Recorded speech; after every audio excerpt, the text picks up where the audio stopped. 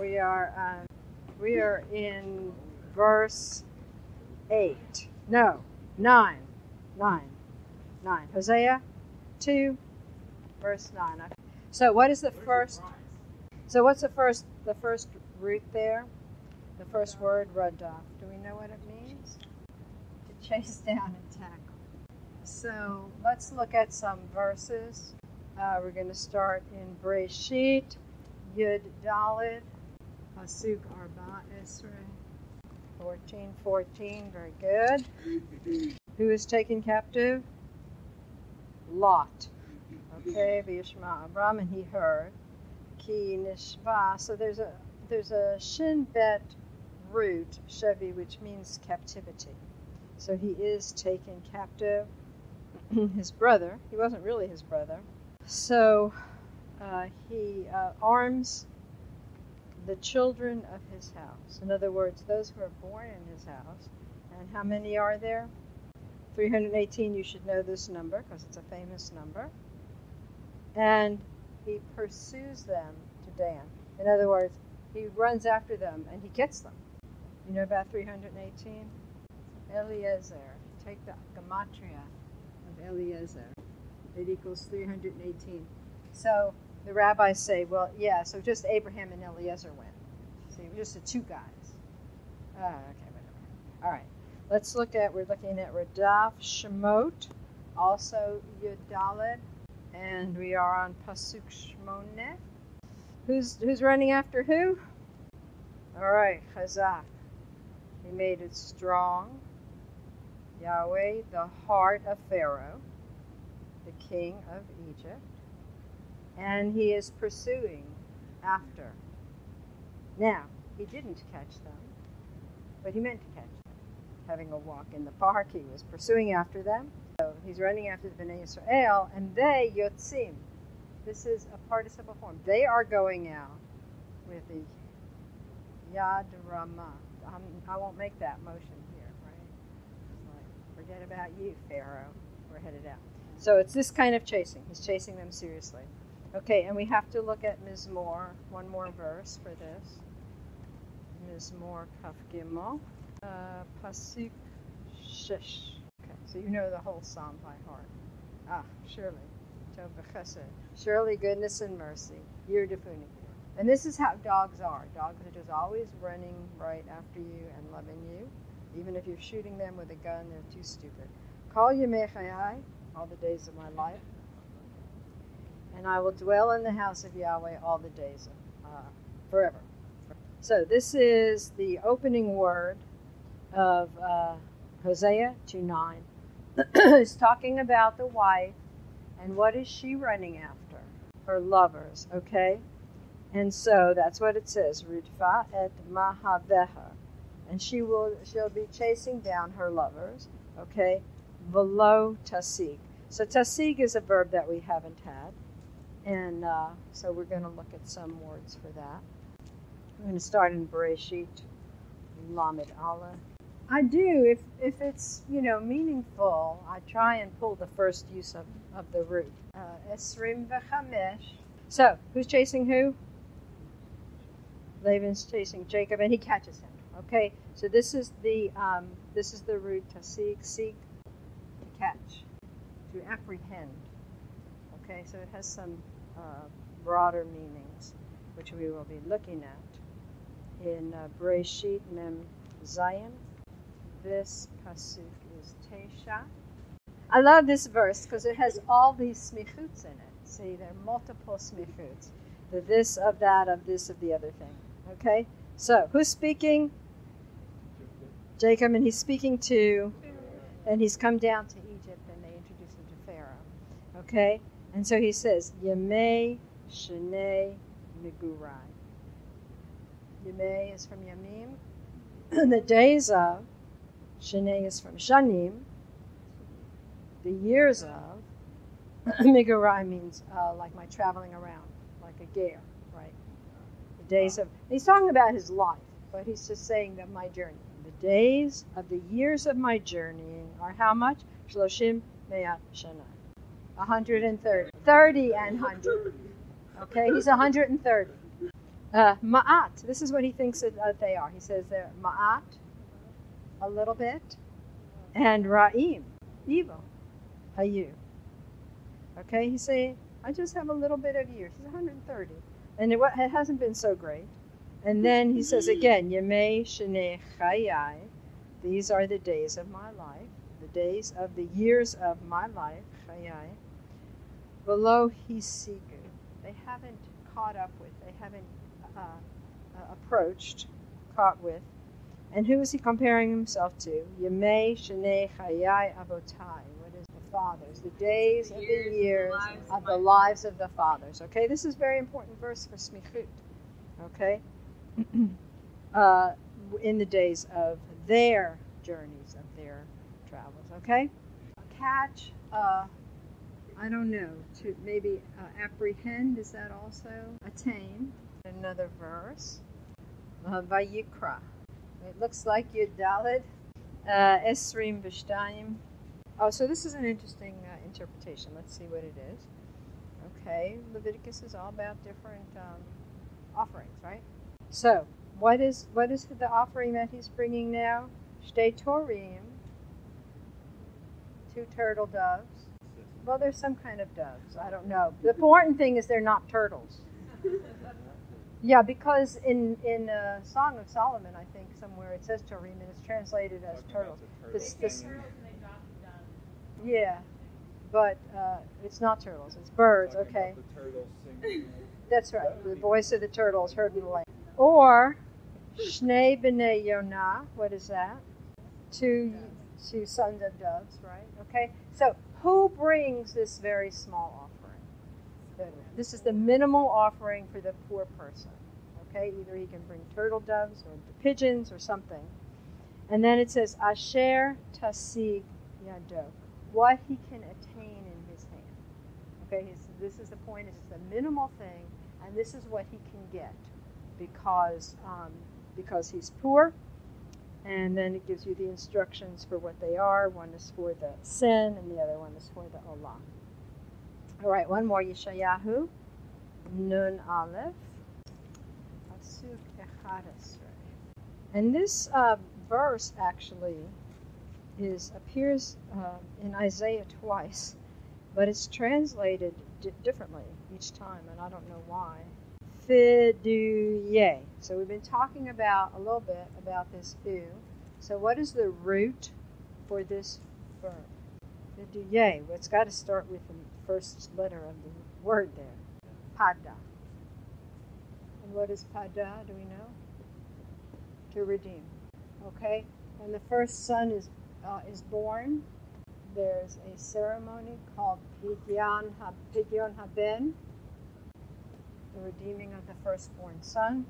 These are a smichut, right? Anything that ends in a is a smichut. The redeemed of Zion, the u tells you that it's passive, right? Those who are not redeemed of Zion, the redeemed of Yahweh, Yeshuvu, they will return. And where are they coming? To Zion, to Zion. Rina. Remember Rina? Right, Roni. Okay, and rejoicing. Simcha, happiness olam. Forever, everlasting happiness. Al Rosham. On their heads. I don't know what that means, but that's what it is. Everlasting joy upon their heads. And Sason b'simcha, again. Sason, do you know Sason? It's another word for joy.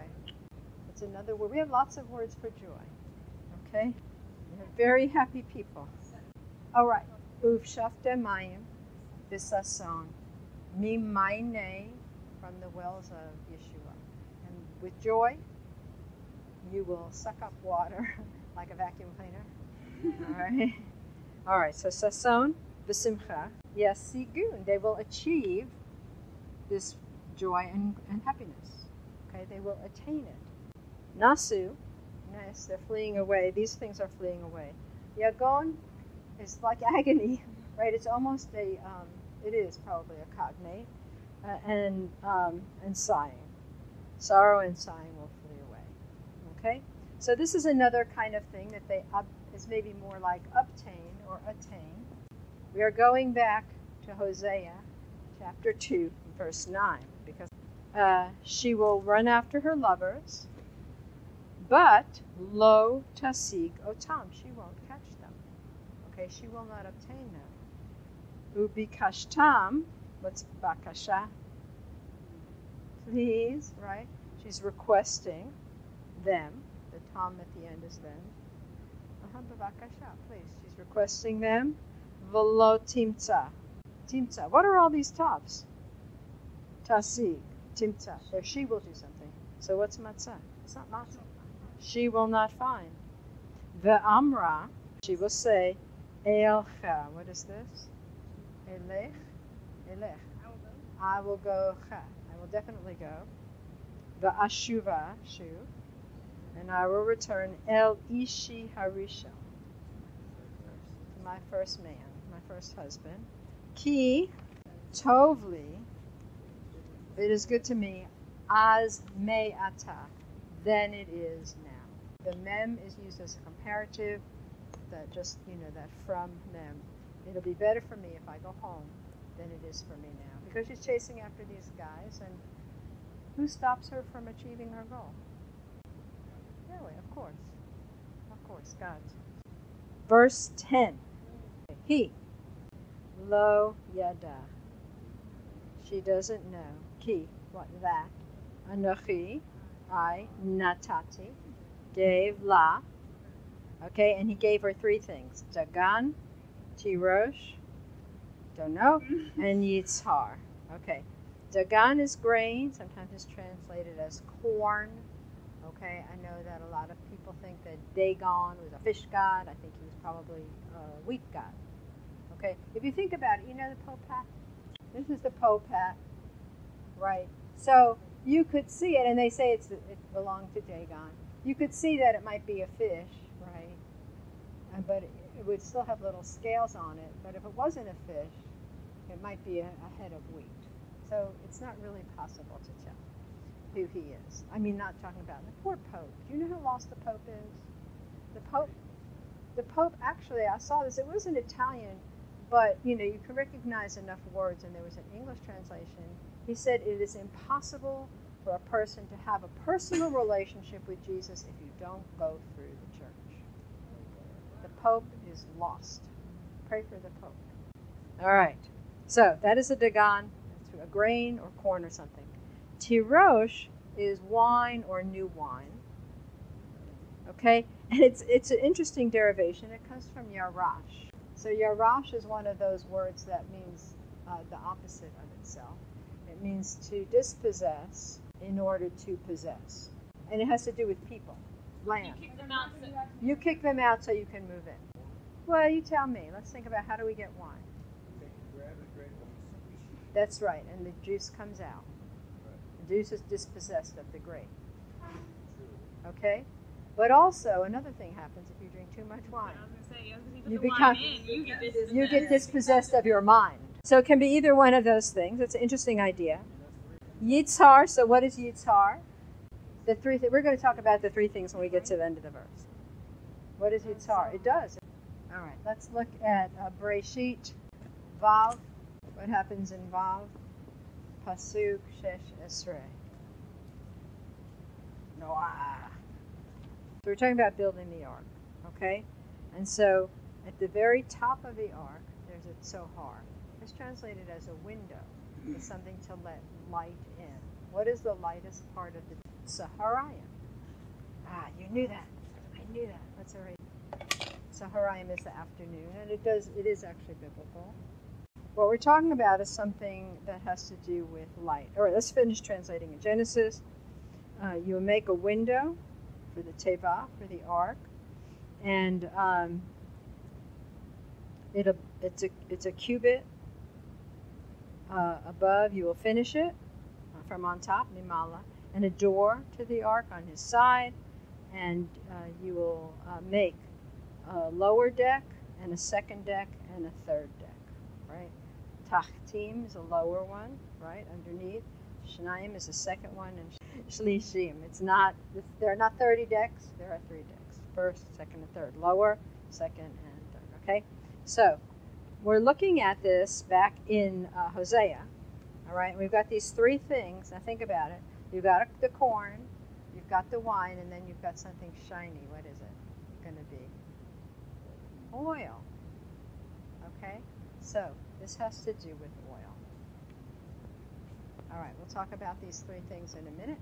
Let's finish translating this verse. See, so she didn't know that I am God. I gave her the corn and the new wine and the oil. And what else? Kesef, you know? Silver. Hirbeti. What is the root for this? Rabbi. What is Rav? Great. I have multiplied, right? Remember, when you get to 4, that's the stage of multiplication. I multiplied silver to her. And also something else. And Zahav. Okay. Now this is a little bit odd construction. Asu. So what form is this asu? They made Baal for the Baals. It doesn't say who's making it, okay?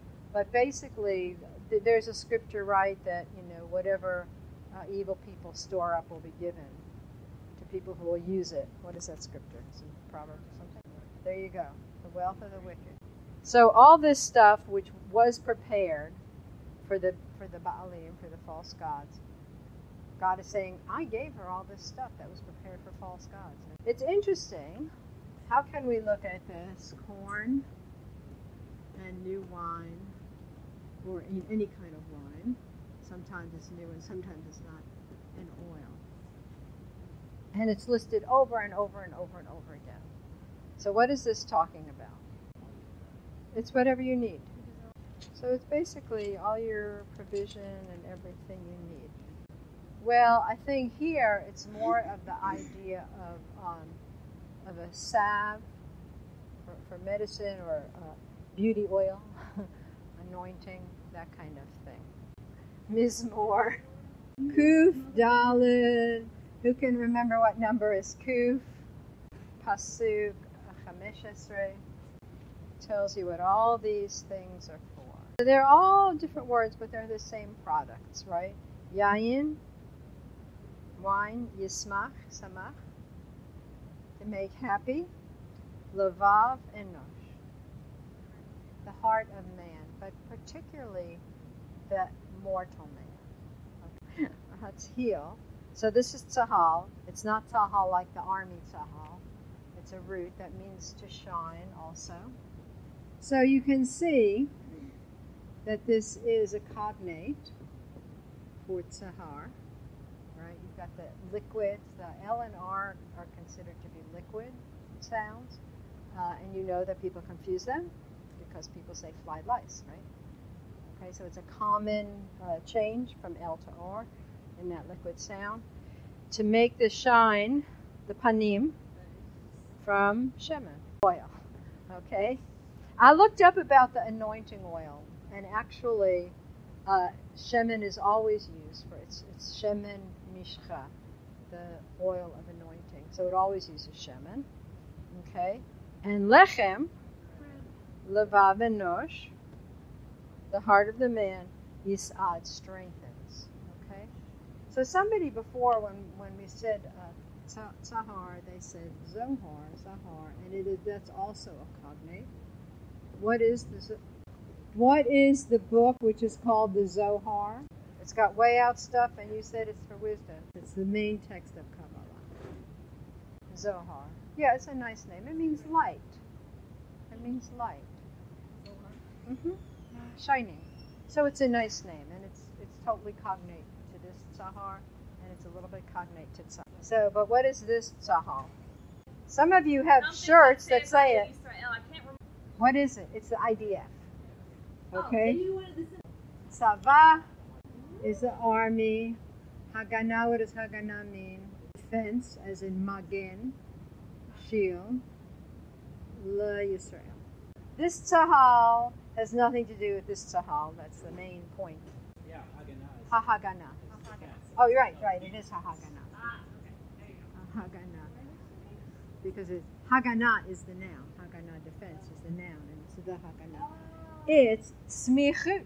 Okay? So it's the army of the defense. Okay? So tzava doesn't change much in smichut. So what do we see about these three things?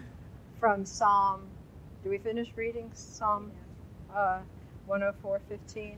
These things. The wine is to gladden your heart.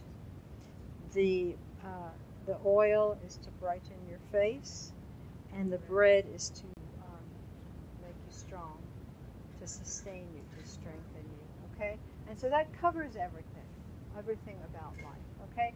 Maybe we could drag it out and say one of these was your body, and one was your soul, and one was your spirit, right? The oil represents the spirit, although I have taught you that the wine represents the spirit, but you could see it another way also. These are the essentials of life. She thinks she's gotten them from her lovers, and God says, no, I gave her this. Verse 11, we're going to do one more verse here tonight. We know almost all the words because we're so smart. Lachen, therefore, ashuv, I will return. V'lakachti, I will take. Digani, my grain. This is the grain that God has given her. He's going to take it back. Ba'ito, what is this et? Which et is this? In its time, you got a good hint because the next one is in his moed, right? What is he taking back in the moed? Tirosh, the wine in his moed. Et is a time that's like a season time. It's not like how many times did you do this, or how many times, or what time is it? It's none of those. It's like in a season, and also my wine, my wine in his moed, in his appointed time. Okay, and then the next verb is a very interesting, and the root is, what is the root? Natsal. You know, it has to do with saving or rescuing. Hatzilu! Hatzilu! That was it? Is that it? Yes, if you're drowning in Israel, just say Hatzilu, somebody will come get you. All right, we're going to have a little bit of looking around for things. Divrei Hayamim Bet. What is Divrei Hayamim? Divrei Hayamim. Chronicles. So what does Divrei Hayamim mean? The words of the days, right? Kaf. Kaf. Kaf is Kaf. Esrim v'chamesh is the verse. Esrim v'chamesh. Okay? So I picked out all different binyanim so that we could get a feeling for this. All right. So now the question is, where is Chronicles in your Bible? Fine. It's at the end. It's at the end. That's right. It's a lot. So what's happening? Jehoshaphat and who? And his people. Okay? They have just won this great battle. Yay! And so they are going out lavos. So this is a hollow, well, sometimes it's considered to be a hollow root. And sometimes it's considered to be, I finally learned the name for these roots that have the same double last letter, but they go in and out using the last letter. They're called geminate. So this is a geminate. So what is the root for bazaz? Boaz, huh? No, Boaz means Boaz, which means in Oz, strength. Okay, this means to steal, but to what's the word when you take booty? What is that? Plunder. Here we go. Loot. Good. Okay, so they're out on the field looting. Okay, and and so they're going lavos shalalam. And so you should know shalal because it's one of the first words you ever learn. Spell it after you learn how to spell shalom. You can spell shalal. Remember, Isaiah has a son with a big long name. Maher shalal chashbaz. Quick to the booty. Right? So they're doing what you do with plunder. They're plundering plunder, but it's two different words. Lavos and shalal. Okay, they're plundering the plunder. The Yimtsa'u, Matzah, they're finding amongst them La Rov, a lot. Okay, Rechush, wealth. Ragim, unfortunately, is dead bodies. Okay, Clay Chamudot. So clay is this very inclusive word that means, appliances and appurtenances. What? Utensils. But here, chamud means desired. So it's talking about precious jewels. okay, or some kind of jewelry. And what did they do? They natzaled it, okay? They're saving it. They're rescuing it from the dead bodies, okay? La'ain masa, until they couldn't carry anymore. Okay, masa from nasa. They can't carry anymore. And how many days were they there looting? 3. Yihiyu yamim shlosha yamim bozazim. There's with your double zayin.